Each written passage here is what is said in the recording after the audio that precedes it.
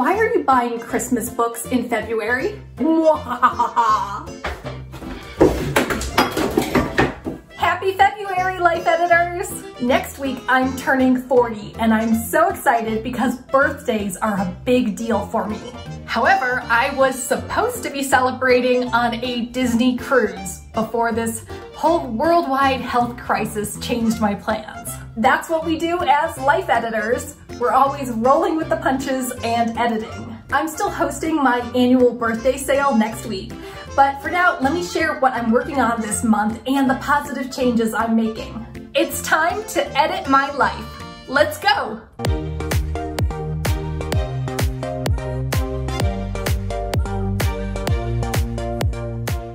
Hey there, I'm Sage Grayson, a former book editor turned life coach. I help ambitious women edit their habits, routines, and mindsets to balance their happiness at work and home.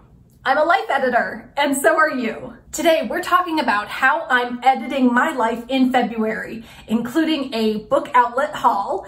We're going to clean and rearrange my bookshelves, and I'll share my goals for the month. Before we get started, please be sure to hit that subscribe button so you won't miss any of my life editing videos. Plus, you'll be first to know when I launch new products and programs. Let's start with my awesome book haul from Book Outlet. For those of you who don't know, Book Outlet is an online retailer with thousands of books for up to 90% off. And these are all new and unused books in great condition. I'll leave a link below this video where you can get a $10 off coupon for your first Book Outlet purchase. Now, Book Outlet recently had a sale where you would buy 3 books and get the 4th one for free.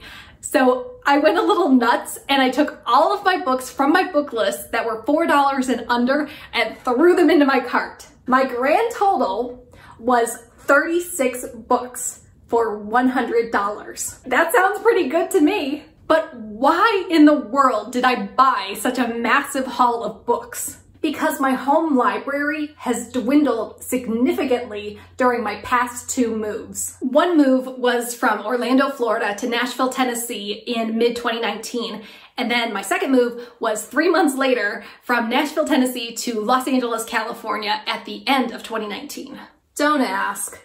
Basically, I had a job opportunity that fell through, and I am so glad it did because I am much happier living back here in California. Anywho, I couldn't bring all of my books with me, so I pared down my collection with every move. Now that I am comfortable, safe, and happy in LA, I want to rebuild my library and refill my bookshelves. And Book Outlet is making it super easy for me. Again, click the link below the video to get your $10 coupon. All right, so let me show you what I got in my massive haul. Sage, why are you buying Christmas books in February? Because I'm ridiculous. I also got 2 gorgeous editions of The Wizard of Oz, one of my favorite stories of all time. This set of books are books that I would call bucket list books. They're all about different things that you can do to improve your life and get happier. So we got 365 Simple Pleasures, Simple Acts That Change the World, I'm Awesome, Here's Why, Things to Do Before You're 30. Missed it by that much. Future Boards, otherwise known as Vision Boards. And finally, the bucket list book, 500 Things You Can Really Do. What's on your bucket list or vision board? Leave a comment below and let me know. The next group are novels, and here's a throwback to one of the authors I read a lot in my middle school years. You May Now Kill the Bride. Words in Deep Blue, which I saw on a lot of bestseller lists. And can I be honest with you? I only got this book because I thought the cover looked pretty. Next are the happiness books. 5 Minute Bliss, because I'm 40 years old. My time is precious. How about JOMO, the joy of missing out? The older I get, the happier I am just to stay home and not go out. Happiness is a choice you make, something I firmly believe in. And happiness hacks, because we like things short and sweet. So all of these books I would say are in the self-development category. How to Be Interesting. How about adultish? Because I certainly don't feel like one. Bored and Brilliant. Curious, Hunch, The Bravest You, and Be Fearless. Living Debt-Free, And this one is technically a novel called Help Me, and it's about a woman who tries out different self-help books to see if they really work. I'll call this next stack Success Books. The Ambition Decisions, Wake Up and Live, The Gutsy Girl, two teeny tiny books, The Go-Getter and How to Live on 24 Hours a Day. And I got Juliet's School of Possibilities, which is by one of my favorite authors, Laura Vanderkam. And my final stack is a bunch of novels that at first glance don't seem to have anything in common. But all of these books were recommended for those people who have the zodiac sign of Aquarius.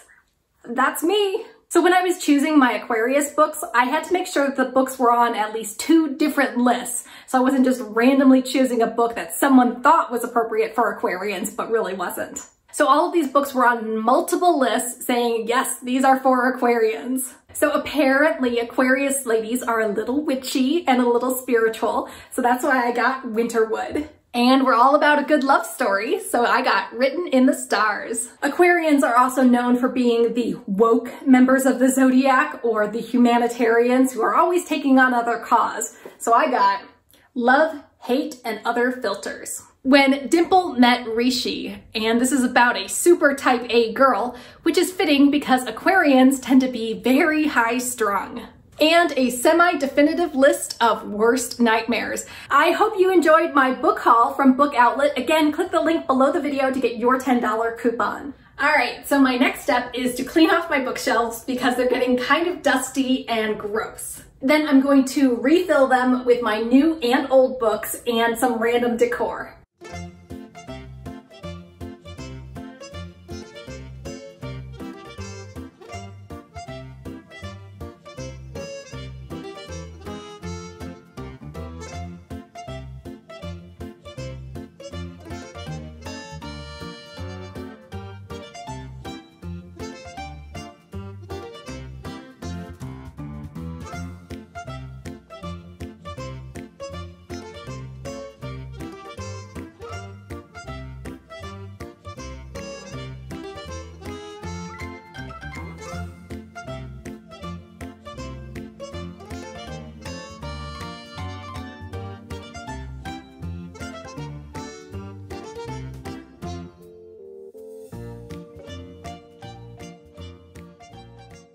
That took forever, but I'm glad to have it done. These shelves over here I'm going to fill with my scrapbooks at a later day. I like having the rainbow for aesthetic reasons, but I do understand that this isn't the most efficient way to organize my books. Leave a comment below and share how you organize your books.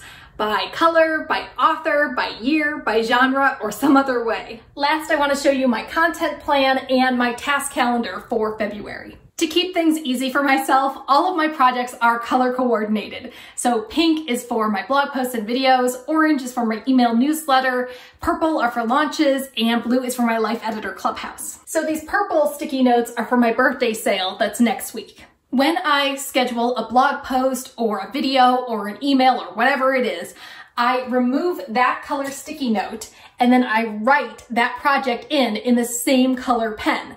So at a glance, I can immediately see what I'm still working on and what's already finished and scheduled. This over here, which you can kind of see, even though all the sticky notes are falling off, is my task list by week. I used to keep all of these sticky notes in my planner, but then my planner got too stuffed and unusable, so now I keep all of the tasks on my wall. Again, everything is color-coded by project. So I've got green stuff, which is personal, such as what movies I'll watch and books I'll read and my meal planning technique. And then I've also got business stuff like launches and my content and my emails. I would love to see how you organize your work and personal projects, so leave a comment below and share your best tips for getting stuff done. That's it. That's how I'm editing my life in February. So be sure to leave a comment below and share how you're editing your life and business this month. As always, if you like this video, please be sure to hit that like button, leave a comment, and subscribe. It helps my videos be recommended to other life editors just like you. Thanks for watching. I'll see you soon.